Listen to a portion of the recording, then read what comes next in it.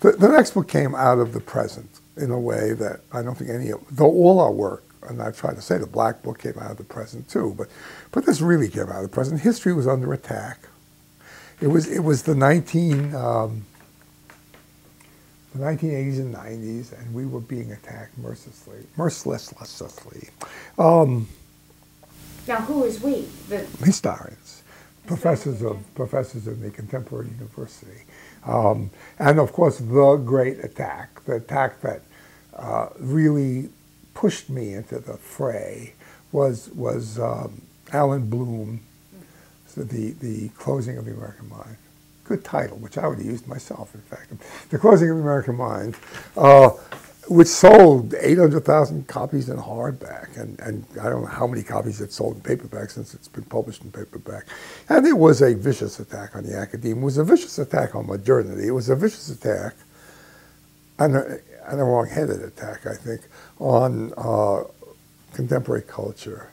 You know, once young people put on the Walkman, they take it off, they're ruined forever. It was the one sip of beer in the Prohibitionist era. You know, one sip of beer and you're through. One long inhale of the reefer and you're dead. You know, yeah. So he saw culture as, in other words, it was an anti-democratic book. He saw culture as having gone to the dogs. The universities as having lost their sense of what was important. The classics, Western culture with a capital W, was once the center of things and had lost. Now, it's interesting. My anger at this attack was that I saw it as wrong-headed, and I saw the university as a wonderful place, encompassing increasing numbers of kids who never would have gone to a university earlier than. I mean, it was changing in front of our eyes. It was coming black and brown and yellow and male and female and older people had chances to come now. I just thought it was one of the most exciting places to be. I was so happy that I had chosen to spend my life in this milieu. I was so charged by it. And this guy comes along, but it wasn't him alone. He was not esoteric. It was Lynn Cheney, who was the head of the National Endowment for the Humanities. So many people were attacking the university this way that it began to upset me. Now, my upset came from the fact that I thought the university was a wonderful place, full of intellectuality, full of excitement, full of growth.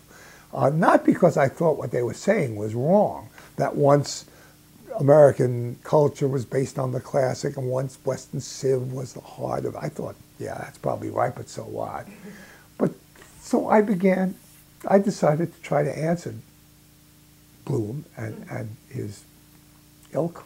And I discovered they were completely wrong.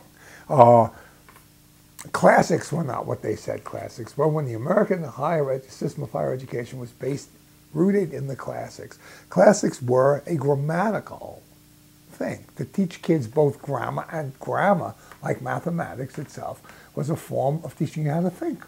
It was a logical form of thinking. They didn't really teach them Latin and Greek and all that so they could ennoble themselves. I mean, that was there, but you have to read the kids themselves. And we have a record of these young people in the late 18th, early 19th century universities. They hated these courses because they were rote, they were mnemonic courses.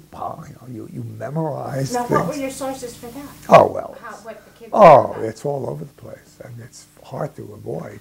They talk about it, they wrote memoirs, they wrote letters, it's in early histories of education. It's not that people didn't know this. These guys were distorting, they were saying that classics was something in the early 19th century that classics were not. Classics were tools to create the thinking mind, as mathematics was a tool to create the thinking mind.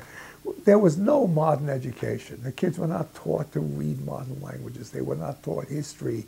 History was Roman and Greek history. Science was pre-laboratory science. So it's just that they're wrong. They were wrong. They remained wrong. So I wrote a book. And my book sold 20,000 copies, where Bloom sold 800,000. Nevertheless, it was important for me to write that book. I felt the call.